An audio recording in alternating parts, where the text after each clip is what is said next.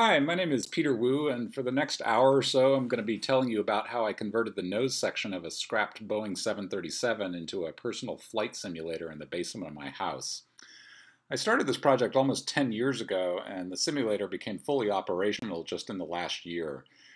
This is the kind of project that's never really finished, but at this point I would say it's about 90% complete.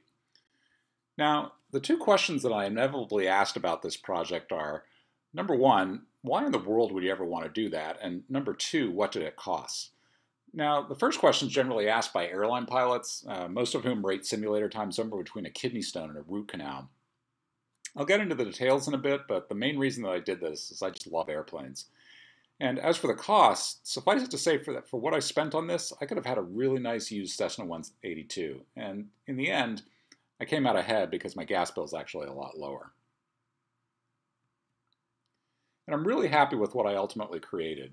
It's a highly realistic, fixed-base, dual-control simulator with dynamic force feedback. I do want to emphasize that in spite of the fact that I have a few advanced ratings, I am, at the core, a private pilot with a great love of airplanes.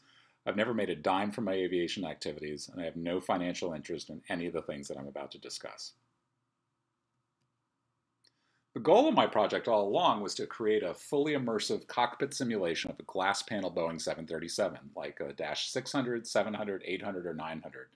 Collectively, these are referred to as the NG, or next generation models. Now, getting back to the why, I do own a real airplane. It's a T-34, an old military trainer, and I fly it as much as I can. So I already have an appropriate outlet for my aviation obsession. But I read about some of the early pioneers in the home airline simulator community, and I really admired what they'd done and thought, wow, that's really cool, and that would be a really interesting project. And to tell you the truth, when I started, I had no idea how far I'd fall down into this hole. Another question that I'm asked fairly often is, why the 737? Why not a fighter jet? Why not a big jumbo jet like the 747? Why not an airliner with a reputation for sports car handling like the 757? Well, there are a number of factors that led me to the 737, but the main reason is it's probably the easiest model to simulate because of a wide availability of parts and software. And the reason for that is the 737 is the most popular airliner that's ever built. Boeing built the first model in the 60s, and total production in all its variants just passed 10,000 airframes with an order book of a couple of thousand more. Many of the classic models like this one have already been scrapped, so parts availability is generally very good. And the cockpit of a next generation model like this one is relatively easy to simulate because of the large glass cockpit displays. And I'll be talking about how that's done during this talk. Now I say relatively because I think when I'm done talking, you'll agree with me that this wasn't an easy project. The other factor is that there's a robust training market for the 737 because of all the airframes in operation. The competition in that market has driven down the cost of that training, so there are a number of manufacturers of hardware and software specifically for simulation. The professional training market spills over into the home enthusiast market, and everyone benefits from lower cost. So when I got started in this hobby in 2007, I brought a cockpit that was built specifically for that home enthusiast market.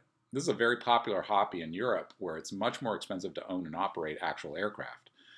One of the vendors in this market is a guy named Art Mayalea, who builds home cockpit setups in Florida and ships them all over the world. His business is called Northern Flight Sim. The configuration that I bought from him included dual-link controls made from real Boeing yokes, control columns, and rudder pedals, and a frame and a shell that allowed me to mount some real Boeing molding to make for a more realistic appearance. The gear was pretty nice, and it was engineered to take up only about 8 inches below the floor with its dual control mechanism. The outer shell was made out of heavy fiberglass that broke down into 4 pieces, each not necessarily light enough, but certainly small enough to be carried by 2 people. So I acquired some basic avionics and real seats for this setup. There are a number of manufacturers of simulated avionics, but most of them are a far cry from the real thing. I also felt that my cockpit was lacking in realism because of the flooring and the way the plastic trim rattled every time you brushed up against it. I also didn't like the fact that it was open in the back. I know that real 737 cockpits are pretty tight, and I wanted to feel that when I walked in and sat down. So I really wanted this structure in the picture located aft of the first officer's seat. It holds most of the circuit breakers and the fold-down jump seat. I also wanted a cockpit door, and I wanted to try and use as much real Boeing hardware whenever practical. So I set my eBay account to send me an email every time a listing with the words Boeing 737 appeared in the title under the category aviation parts. And one day the email came and one of the listings was for this scrap 737 nose section. It cost me $8,000 to buy it and another $5,000 to have it shipped to me. This is a photo of the actual airplane when it was still flying. It's United Airlines 737-322 that came off the Boeing assembly line in 1988. United operated it until 2008 when it was sold to a boneyard in Walnut Ridge, Arkansas, where all the useful parts were stripped, including the cockpit windows, which are very valuable. So when I bought the nose in 2011, it had probably been sitting outside exposed to the elements for about 3 years with no windows in the Arkansas dust and rain. The boneyard that sold me the cockpit offered to make any cuts that I wanted, so I marked up some photos they'd sent. I wasn't really sure how far the control structure extended underneath the floor, so I didn't ask them to do anything too dramatic. The day the cockpit arrived, it was a lot bigger than I expected. I had rented a telescopic forklift thinking I could easily slide it under the door of my T-hanger. Now, I happen to occupy an end unit that has an extra wing on it that would have been perfect for a project like this, but the cockpit was too tall to get under the door. So I had this unanticipated problem that I was going to have to solve pretty quickly, like in the next hour.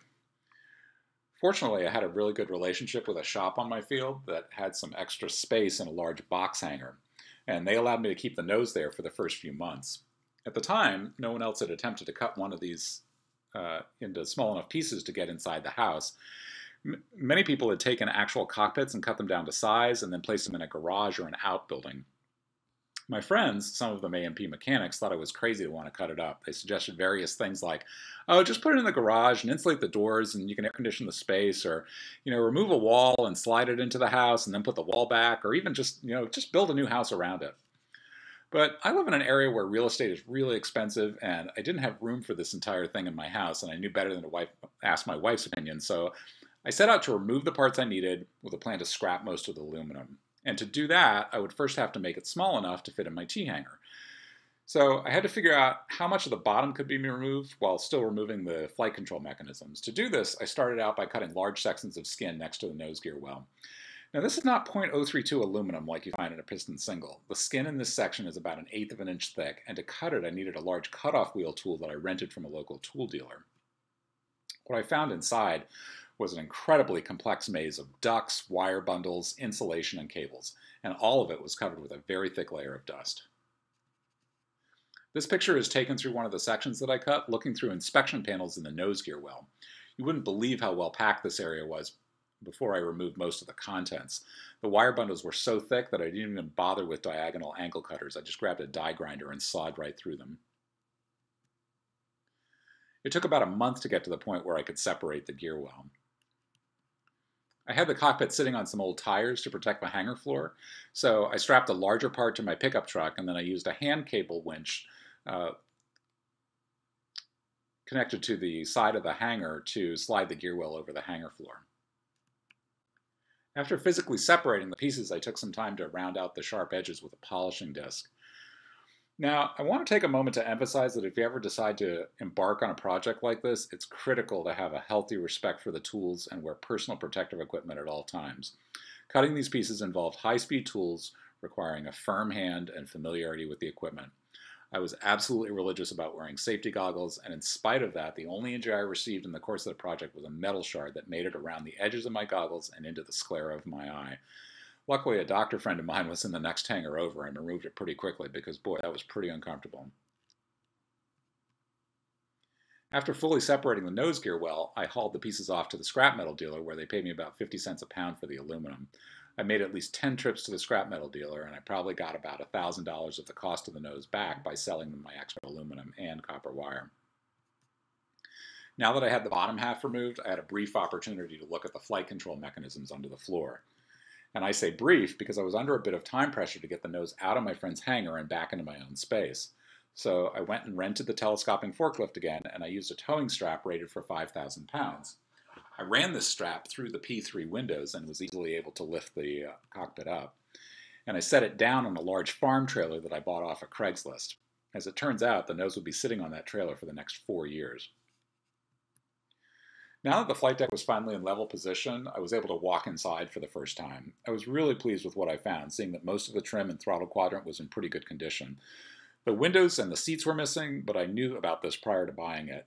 And you can see that all the avionics modules had also been removed, including the expensive starter switches that are located under the partially removed panel just above the main windows in the center. I knew this going in, and it didn't really matter to me because I was building a glass cockpit 737 and then my avionics would be different. The circuit breakers I'd been after were in pretty good shape. I actually had previously purchased a set of circuit breaker panels themselves on eBay, but I was lacking this structure that makes up the back wall of the cockpit. So this is the first officer's side, and the captain's side is smaller because there's a small shelf that can be fitted out as a second jump seat.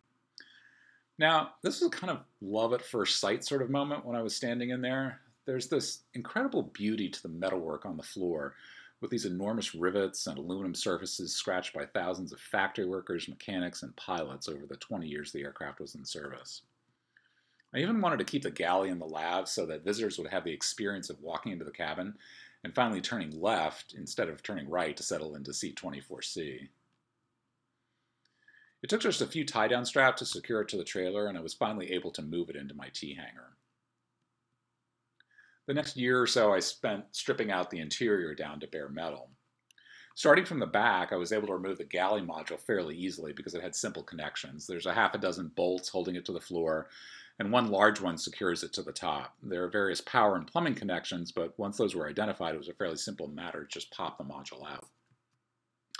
The lab itself is much more complicated, and I was just happy it was serviced before the airplane was scrapped. So having removed these two major sections, I was left with the circuit breaker modules and the cockpit door. This cockpit door is the post-9/11 version, so it weighs about 100 pounds, and it was fairly straightforward to remove when open, and due to the sensitivity of this topic, I'm not going to say any more about it, other than to say that the door itself is really sturdy and secure. My next problem was how to remove the circuit breaker walls in the back of the cockpit. Looking online, I found this video that Boeing gives to its smaller customers who buy 2 airplanes at a time. Now, this isn't for Southwest 200, this is for your smaller operators who are buying a brand new Boeing with a huge deal. There's a standard time-lapse sequence that shows the steps in the assembly of the airplane and then tack on some maintenance footage at the end showing the livery of the actual airplane being delivered. And I found this part of the video that shows how the circuit breaker modules were installed. Now, you all caught that, right? You saw how the circuit breaker modules came in right at the end?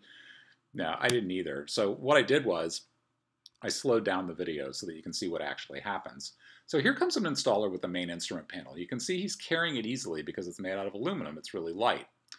He's still cinching it down when another installer comes in with the FO side circuit breaker structure, closely followed by the captain's side. So this told me that the circuit breaker structures had to come out as modules. Now, it took quite a while to figure out all the structural attachment points, but eventually I wrestled both of those modules out. Having completed those tasks, I now had access to the business part of the cockpit and all the plastic trim. Now, when the airlines freshen up the paint in these cockpits, they just come in with a brush and some gray paint, and they just paint over the fasteners. Many of these look like they hadn't been removed in some time, and because the nose had been sitting out in the weather for 4 years, there was a lot of dirt in the threads, and many of these fasteners were really, really stubborn. So I found this product at Home Depot called PB Penetrating Catalyst that was the best thing for loosening these up, but even with that, it still took quite a while to remove everything. The next phase of the project was to start cutting it into sections. So now I had to decide how to make my cuts so that I was able to reassemble the nose later. Some of the geometric relationships would be critical, so I needed a way to preserve those relationships. What I came up with were some steel indexing brackets made by a local metal fabricator. These feature a bolt welded to one side and an eccentric hole on the other. And I asked the fabricator to punch some holes in the other part of the ankle to use for mounting. Prior to making any cuts, I clecoed these brackets into place and assigned them a letter code since the fabricator had not punched the holes in the same place in each bracket. I think most people know what a cleco is, but for anyone who doesn't, it's essentially a temporary rivet. They allowed me to set the position, then remove the brackets prior to cutting a section, and then after the pieces were separated, I installed the indexing brackets with actual rivets. So having come up with a system to get the cockpit back together, I used a die grinder to start cutting, and I started by removing a large section of the top. which I slid down the side with a system of pulleys attached to the ceiling of my T-hanger. Even if I had help, this would have been challenging to do without the pulleys because the top was about 10 feet in the air as it was sitting on top of the trailer. It would have required a small scaffolding system and a bunch of people to lift it down. So having done that, the next step was to remove the sidewalls aft of this major bulkhead, which left this section remaining. At this point, I had managed to find most of the windows from eBay and other online sources. The forward P1 windows and the aft P3 windows are each secured with dozens of fasteners, and I knew that I could use those to index the top to the bottom. So what I decided to do was to cut the remaining top off as one piece, which had the advantage of being easy to cut because there was so little metal involved. And this was actually one of the first pieces to make it into the basement of the house. The big advantage of removing this in one piece was that I knew the geometric relationship of the mounts for the overhead avionics panels would be preserved. The disadvantage is this is the heaviest piece in the entire sim, about 150 pounds. It can be carried by 2 strong people, but to lift it in place requires 3 to 4. The remaining vertical structure turned out to be the most challenging section to cut. And the reason for this is the very close spacing of the ribs at the front of the airplane. I started by making 2 vertical cuts roughly in line with the inboard rudder pedals, and you can see one of those cuts here on the right side. There's a close-up of that vertical cut. It's a thin black vertical line that comes down just on the outboard side of that inboard rudder pedal. And this scheme would divide the remaining sections above the floor into 3 pieces. So then I made the cuts along the floor line, which allowed me to remove the 2 sides. I again used some pulleys attached to the ceiling structure in the hangar to remove the sections and then lower them to the floor, which left one center section remaining, and this was fairly easy to cut at the floor level. Now, because the spaces were so tight, it required some creativity to cut the walls at the floor. Some people have asked why I didn't use a plasma cutter in this situation, and the main reason is that my hangar is an end unit and the power comes in at the other end. There's a 15-amp circuit breaker, but by the time the wire gets all the way to the end of my hangar row, I was basically limited to 12 amps. That's not nearly enough power for a plasma cutter. So instead, I used a combination of different size die grinders. All of these used the 4-inch wheel, and they varied in the size of the neck. Rigid made a really nice low-profile one that allowed me to get into some of these tight spaces. And then I also discovered a tool called a crosscut saw that I bought at Harbor Freight, and that was useful for cutting very thick structures.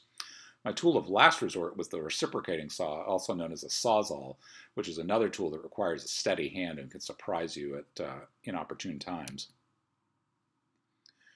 One of my hangar visitors at this point referred to the project as a boat because it kind of looked like that. And you can see the flight controls in the throttle quadrant were still in place on top. So I divided the floor into 2 sections to make them easier to transport. And afterwards, I jacked up one end to reposition some of the tires holding the section in place. I wasn't brave or stupid enough to get under this thing, but I did take some time to take some pictures to start planning how I was going to interface the flight controls.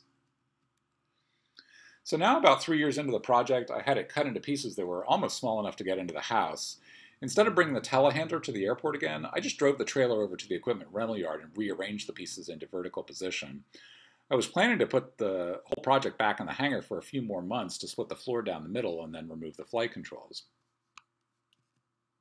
Up to this point, I've been playing a bit of a cat and mouse game with the management at my airport. I didn't see this as any different than any other home-built aircraft project, but they definitely didn't see it my way. So my project had been a bit of a secret up to this point. I'd rearranged my pieces very early in the morning and had everything on this trailer and was driving back to the airport just before 7 when I noticed the airport manager standing at the entrance gate drinking a cup of coffee.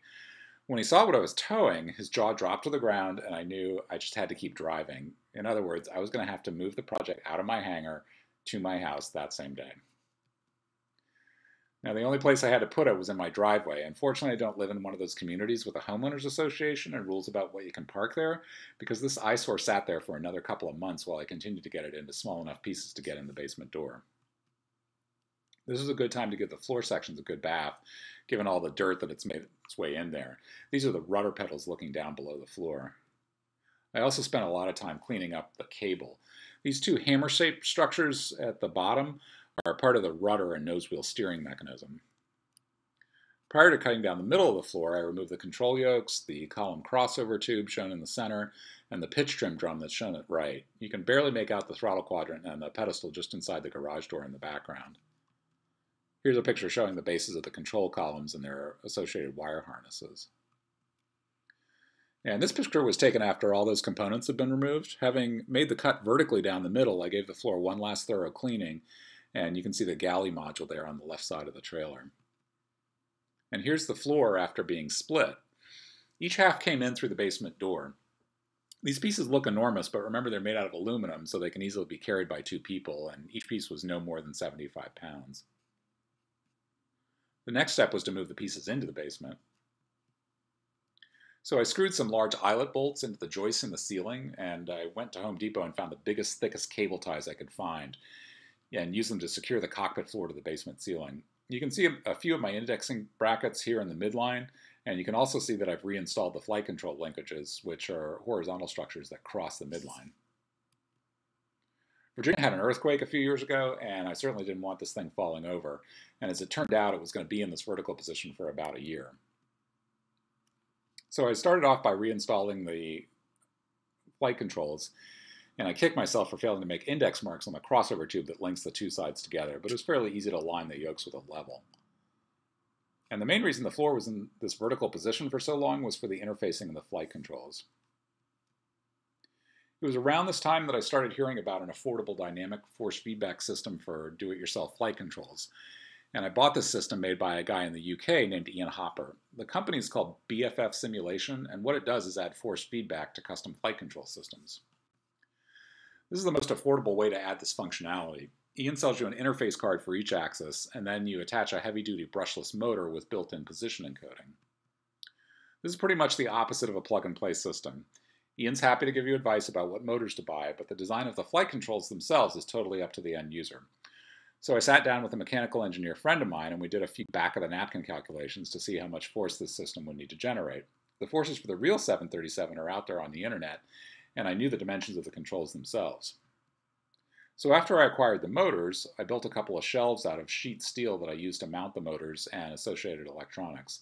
These shelves serve structural functions as well, serving to keep the 2 floor halves in proper position without putting shear forces on the control linkages.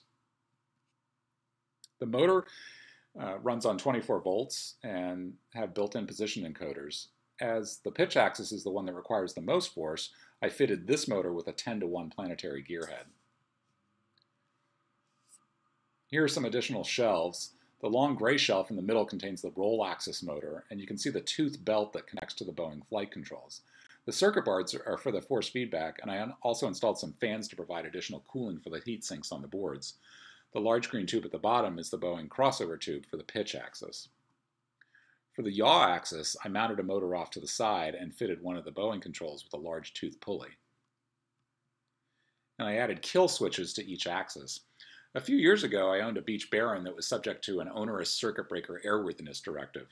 I saved all 13 of the circuit breaker switches that were removed as a result of that AD and repurposed 3 of them here. This video shows the roll and yaw axes moving, as well as the stick shakers. This was the testing phase while the floor was still in vertical position.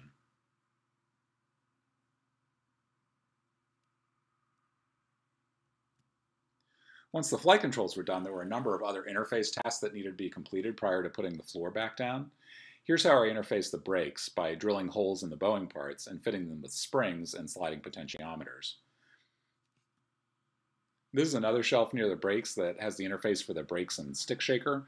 There's a 24-volt power supply on the left and a USB interface card made by a company called Fidgets on the right. Because the interface card uses 12 volts, there's a solid-state relay that, when activated by the USB card, supplies 24 volts to the stick shakers. 2 of the input channels on the card are used to read the brake position. I repurposed many of the Canon plugs that I recovered during the disassembly of the airframe. I used these plugs to make larger components modular to aid with disassembly, and this is looking through the hole on the avionics pedestal mount on the floor. And you can see that the pedestal mount near the top of the photo here, this was just before putting the floor back down after all the cables have been tied up. You can see that there are numerous power supplies and USB hubs at the bottom right, and large red and black AC cables that run to the larger power supplies beneath the floor. So finally I was ready to put the floor down into position. This was surprisingly top heavy, so I was happy to have some help doing this. And 2 of us held it in place while a third person placed wood blocks underneath. And I was really happy when I put a level on the floor and found that it was perfect, both from side to side and front to back, and my cuts must have been pretty precise. The structure was then reassembled on top of the floor. The top was easily indexed to the bottom pieces thanks to the dozens of mounting holes in the P1 and P3 windows, and here's the P3 window on the captain's side, and you can see how many fasteners there are. I had saved all the hardware from the disassembly, and I used as much of this as possible during the reassembly process. The vast majority of fasteners used by Boeing in this part of the airplane are number 10s, and the variations are fairly obvious. Early on, I established a system where I marked parts with a Sharpie pen as to where they went and the date, and then I took a picture of the part. And so when I came upon a part, I simply look back in my photo collection on that date, and I can see exactly in the sequence where the part came off. Now remember, up to this point I had planned to retain the galley in the lab, but it turned out I didn't really have enough space in my basement to do that. I also figured out that I'd be flying a lot sooner if I stopped the project at Station 277, which is the big bulkhead you see in the bottom of this photo. That would allow me to stop at the aft part of the circuit breaker structure, incorporate the cockpit door, and have some space left over to build some shelves to finish off the back. So the remaining part of the floor went off to the scrap heap, and the galley and lab were eventually sold on eBay. The galley went somewhere overseas and is probably in an airplane again. The lav went to a guy in California who wanted to install it in an off-road camper that apparently sees a lot of vibration. He had tried various parts from Home Depot to try and make a working lavatory, and they'd all rattled apart. I begged him to send me pictures of this thing installed in the back of a camper, but I haven't seen anything from him yet. But what I was left with was this structure here.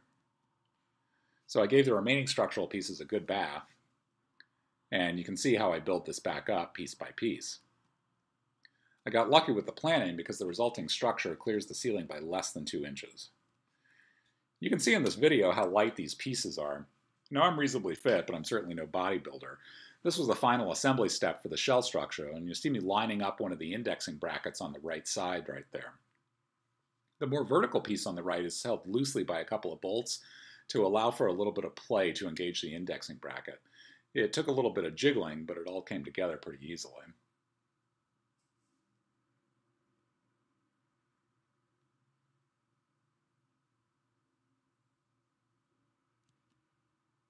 And here's what the shell looked like when it was completed.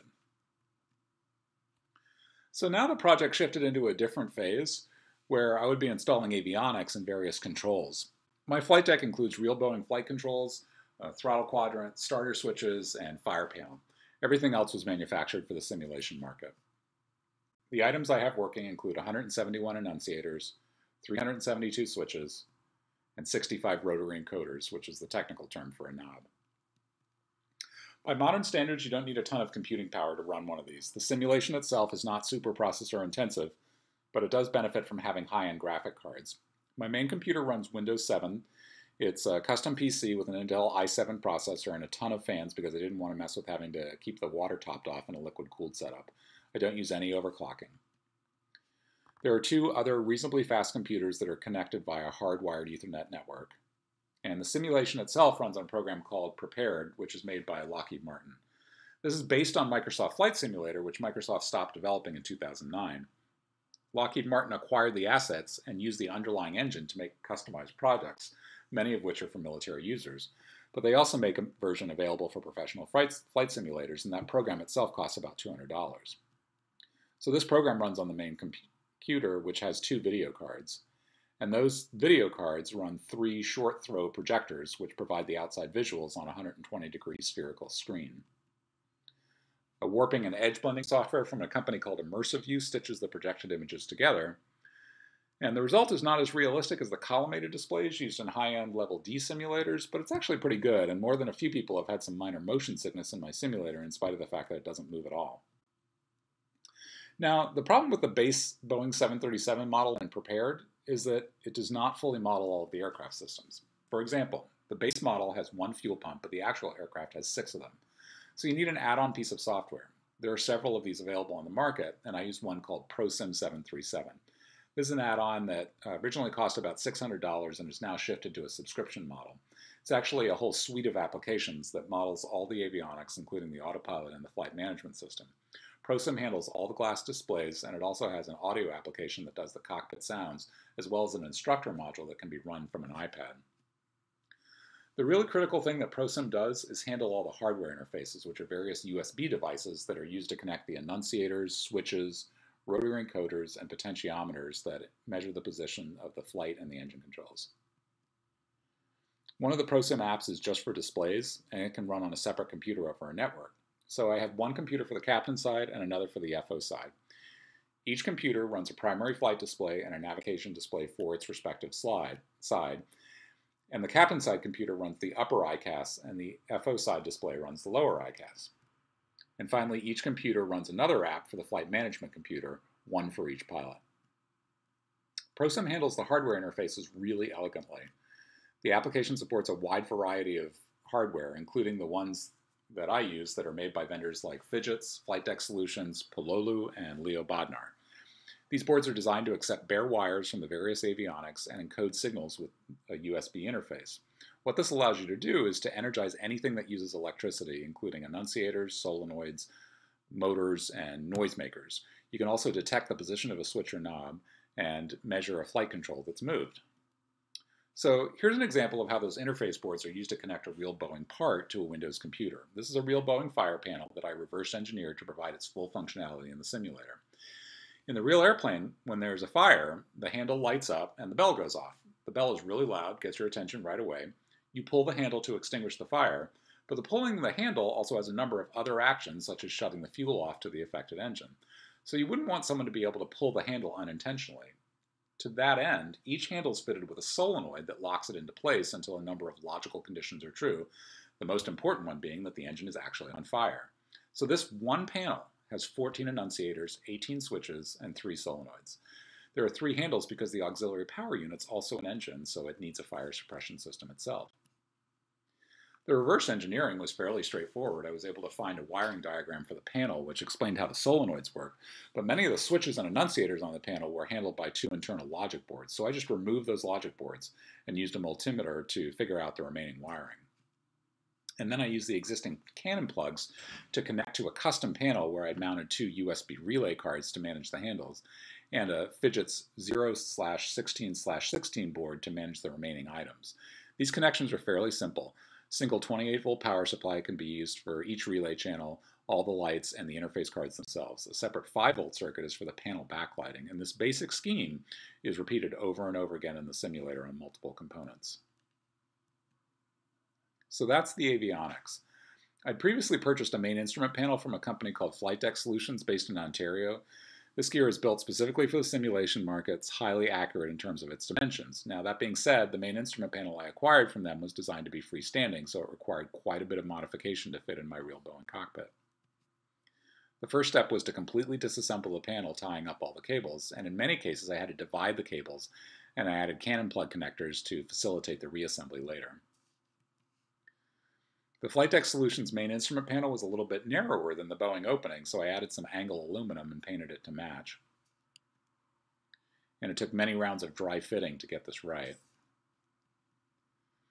This is looking outboard on the first officer's side. The gray and green vertical structure is the original Boeing main instrument panel mount, and the black horizontal piece on the left is a custom bracket that I manufactured to hold the monitor shelf behind the new panel.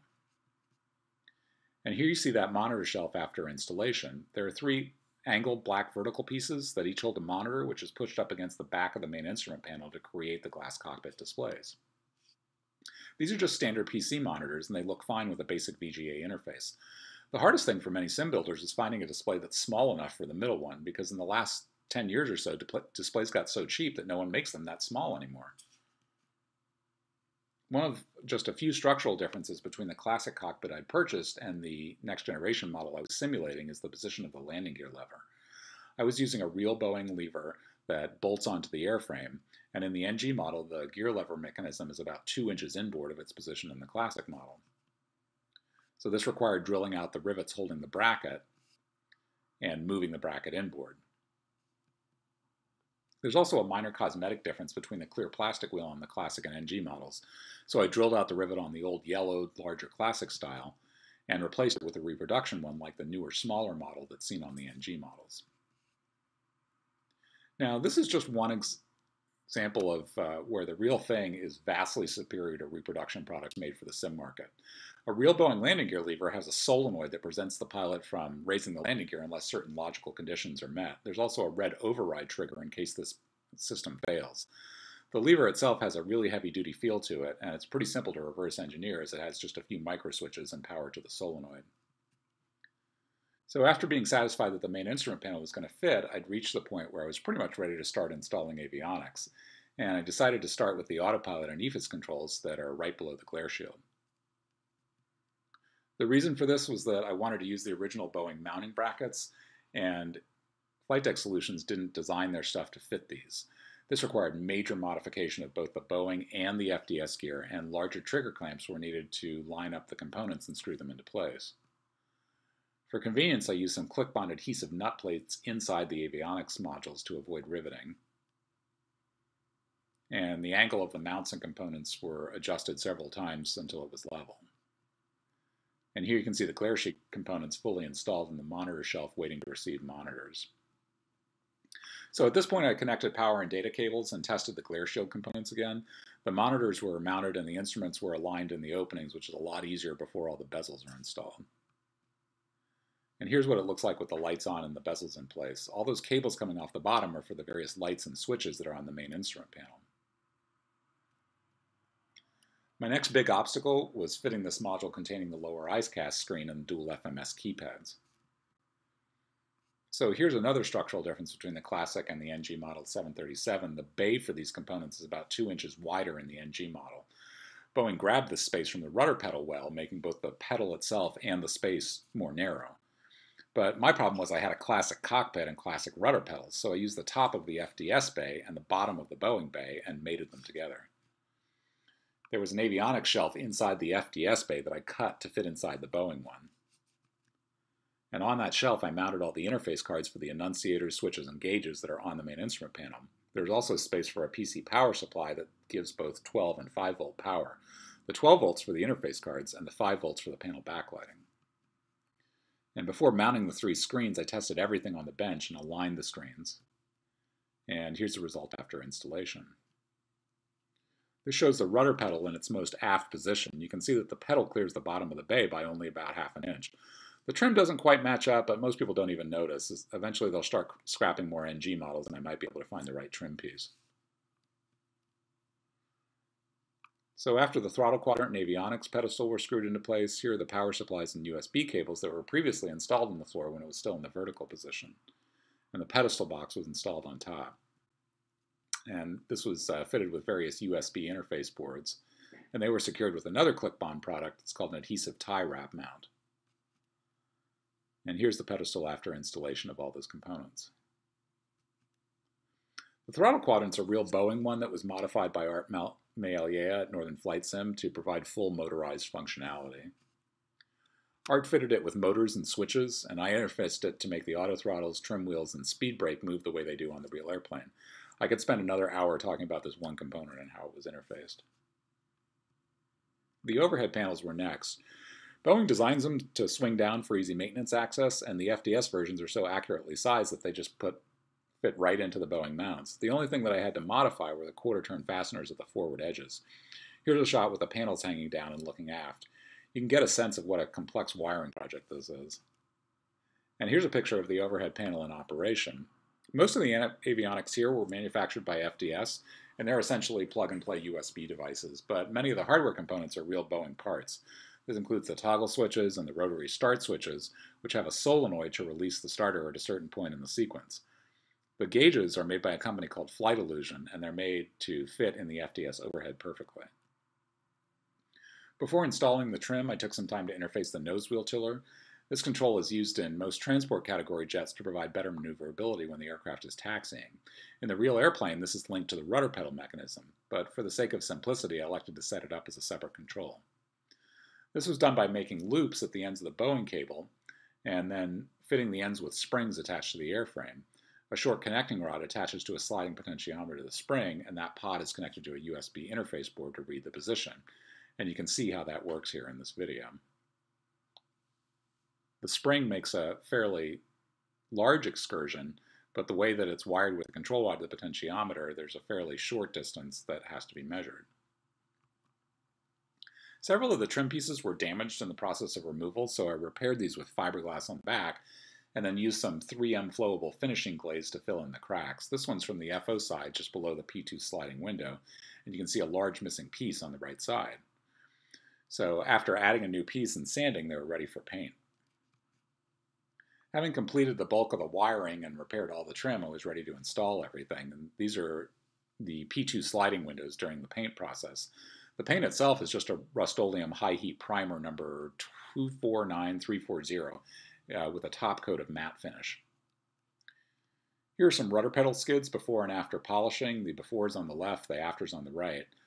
I think Boeing gave up on putting paint anywhere on the floor a long time ago, so this area gets a lot of wear. These are pretty easy to polish up with just a DeWalt variable speed polisher. The trim below the windows had originally been Boeing gray, but I found a good off-white that matched the trim in the NG Model 737, and this is Rust-Oleum Clean Metal Primer number 7780830. The basic installation scheme is to work from aft to forward and bottom to top because of the way that the trim pieces overlap. And once all the trim was installed, I brought in the circuit breaker modules and put the door back together. I had about 6 inches of space left after the circuit breaker modules, so I built some custom shelving to finish off the space. And for the entry, I built a short staircase out of wood and covered it with diamond plate aluminum. The cut edges of the airplane were covered with some oil cooler hose that was split lengthwise, and then I just drilled some holes in the skin to secure the hose with tie wraps. And the shelving components were attached to various nut plates that were already on the airframe. And I used the space to store training manuals and a few pictures from the construction.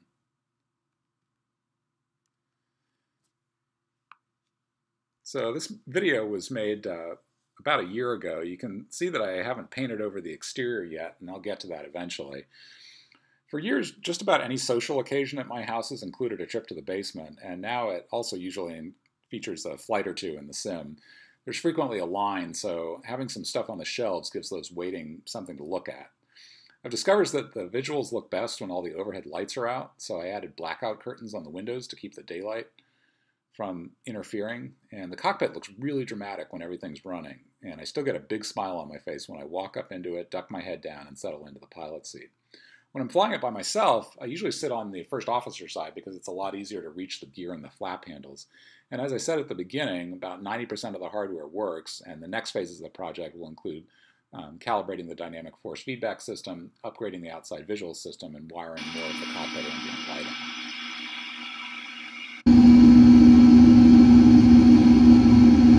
And of course, the biggest thing on my to-do list is learning how to fly the airplane well. I can take off and land, I can program the FMS with a basic flight plan, and I can use the autopilot. It's not pretty, but I can do it. And I would encourage anyone considering a project like this to just go for it. Like any home-built aircraft project, I've had my moments of frustration, but I'm really happy I chose to take this on. I picked up a number of useful skills, and I've made some great friendships in the course of it. There's a worldwide community of flight sim enthusiasts, and here are a few of my favorite sites for interacting with them.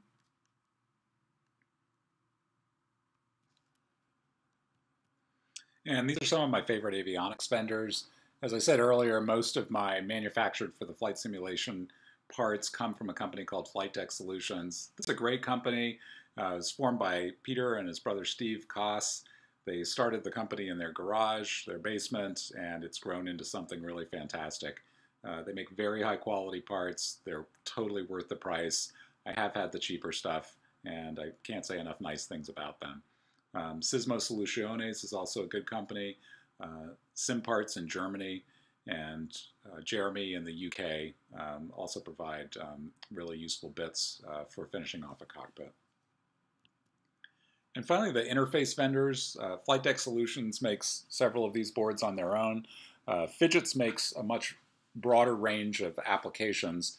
Polulu turned out to make some of the more critical interfaces for the throttle quadrant and the unique functionality that it has. And then Leo Bodnar makes a very popular joystick emulator card. And every one of these flight simulator projects is going to need a joystick emulator card, and Leo's is very easy to use. So one thing that I'm asked really frequently about this project is, what did you need to get that done? And I needed a lot of things. I needed time, I needed space, I needed the ability to learn a number of new skills. And the internet made many of those things possible. But really the two most important things to get a project like this done are a really big basement and a really understanding wife. So I really want to thank my wife Alex for her many, many years of understanding as I was getting this project completed. And now that it is done, the thing that gives me the greatest joy is when kids come over to the house and I'm able to share my enthusiasm for aviation. A lot of these kids have ridden on airliners before. They've kind of looked at the cockpit from the door. Maybe they've stopped to talk to the pilots, but they've never gotten a chance to actually sit in the seat and take the controls and fly the airplane. And giving them the chance to do that, to me, is the most rewarding thing of this entire project. So this is the end of my presentation. I hope you've enjoyed listening. If you have a project of this type that you're thinking about doing, go for it. Have fun. My contact information is here, as well as my website. Feel free to write me if you have any questions about how I made this project happen, and good luck.